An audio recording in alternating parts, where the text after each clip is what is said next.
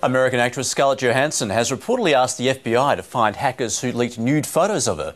The photos were released on the internet and were posted on several sites around the world. Johansson's lawyer has asked the websites to immediately remove the photos, which are said to have been stolen from her mobile phone. The FBI told the Washington Post it's investigating a series of computer intrusions targeting high-profile figures.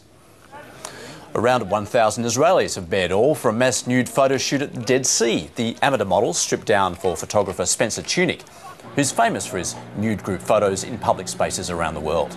Tunick chose the Dead Sea for this naked gathering to deliver an environmental message, highlighting the plight of the world's lowest and saltiest body of water. The famous salty lake is dropping by more than 1 metre a year.